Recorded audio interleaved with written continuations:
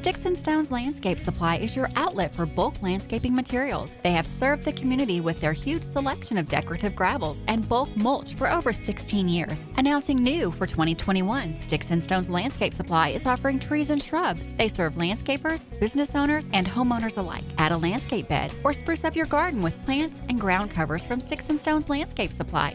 Minutes from Richmond, just off exit 76 in Berea. 102 Spring Circle Drive, 986-2985.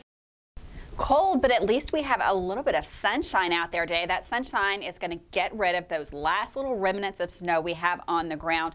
Warmer today, about 37 degrees, still not average for this time of year. Tonight we'll drop back down below freezing, and tomorrow we're going to have a big warm up, but that warm up is just going to make way for some rain that's going to come in tomorrow night. The rain is going to come in tomorrow afternoon, tomorrow evening. With that, the temperatures are going to fall, which could leave a little bit of a mix early Friday morning.